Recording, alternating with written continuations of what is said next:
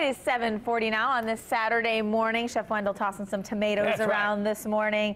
I professed my love for tomatoes earlier. Oh, I know. Here, I've actually, my husband, when I met him, said I don't like tomatoes. Oh, no, and that's a deal breaker. Now he eats caprese salad. He doesn't pick them out. Now he wouldn't eat it like an apple like I would, but he's come around. But you're loving influence on him. He's come around. Yeah. You're the teacher in the house. What you do, Mama does, right? So.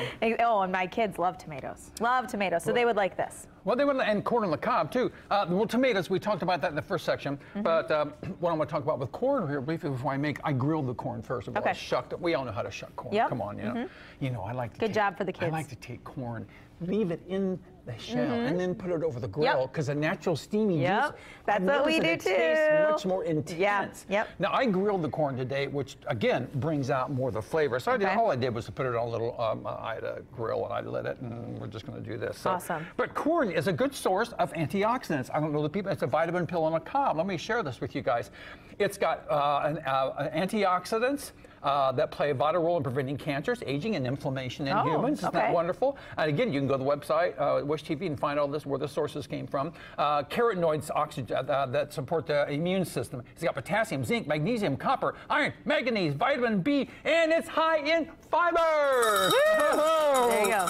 So anyway, what we've done here, try to get local corn. We want to support our local growers as much as we can. Right. Absolutely. So go buy it, shake the hand of the farmer, ask them how they grew it. Ask them questions about the tomato. Were they sprayed? Yada, yada. People need to know this. We just don't know what's happening. So anyway, I roasted the corn. I've got some fresh peas, frozen peas. Yeah, they look great. Now we're going to make the salad. We're going to fill the tomatoes. Green onions. Fresh cilantro, green onions, anti-cancer. Cilantro is a heavy metal magnet. I've got chia and flaxseed for omega-3 and protein and powder fiber out. Yeah. Oh, we got fiber going here.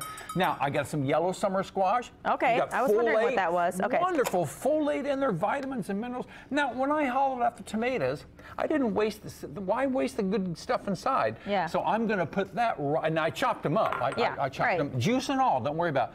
Now, the protein in here is tempeh. I think we've talked about tempeh before to know kind of what tempeh is. So it's a protein source. It's made from soybeans that are fermented. Now, the dressing I made out of apple cider vinegar, which is huge right now, little maple syrup, a little Dijon, a little salt, and some of my avocado oil. Nice. Which I've gone to. So I do this. This is so simple. You just kind of whip it up like this. Hey, Monday I'm going to be at Fort Benjamin Harrison. Nice.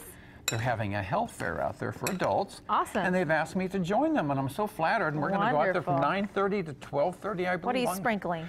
I like Himalayan salt. Okay. It's got minerals and vitamins in it. Because if you look at the second ingredient on Morton salt, it's called dextrose, which is what? Sugar. Yeah. So mix that up. Okay. See what we got here? Now, I've taken a couple tomato cups. Now, I did hollow them out. I turned them upside down on a paper towel for a while. Okay. To get all the juice out. So it's not too watery. Exactly. Yeah. Okay.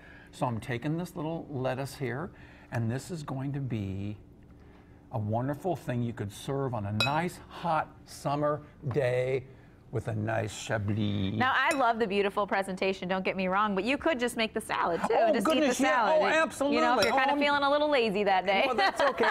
I think that the more fun you make food, the more apt people are to and go it's to beautiful, it. don't get me wrong. And then you got your books here. Books are selling like hotcakes. Good. And I don't even need hot takes. No, you don't need hotcakes. No, you do not. Anyway.